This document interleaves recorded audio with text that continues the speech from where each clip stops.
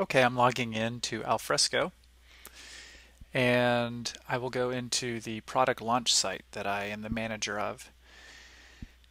By default, when you create a site, you've got a site dashboard, a document library, and a list of members.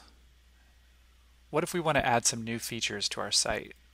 If I go to More, Customize Site, we can see how to do that.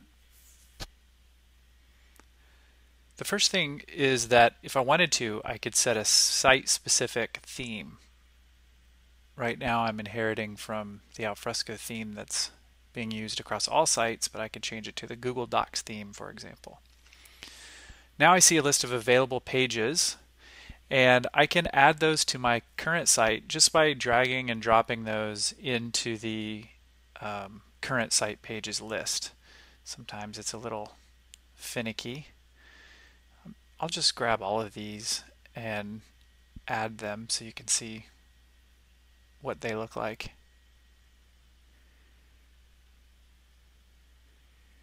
You can also rename these pages to be whatever you want. So for example, if we want our calendar to be called events instead of calendar, then I can just click rename and type in events, and I can do that for each of these pages.